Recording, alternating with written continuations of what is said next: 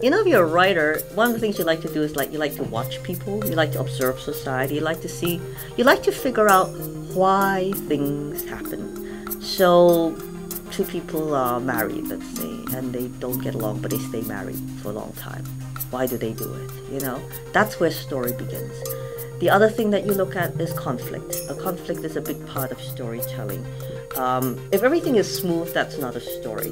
But the minute two people disagree, or if there are problems, that's when you have stories. It's very interesting. When you make up stories about characters, these characters have their own life. And they want to do things that you might think that they should be doing X, and they always want to do Y. And if you're a writer, all you can do is sort of follow them and go, all right, well, let's see where that goes. Because that's part of the creative process.